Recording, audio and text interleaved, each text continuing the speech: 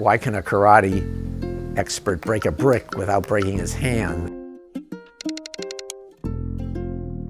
It has to do with the impact time. It's very quick, and the brick bends down a little bit during the impact, and the hand moves up a little bit. But when the brick moves down a little bit, it breaks, and the hand is much more elastic, so it can move up a given distance without the bone being impacted, and so it doesn't break.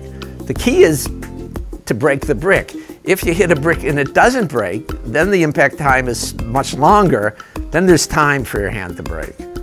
So the key to breaking a brick is, first of all, to hit the brick as fast as you can to exert the greater force, and to have the confidence that it's going to break so that you don't hold up and slow down, which might cause your hand to break because the brick doesn't break.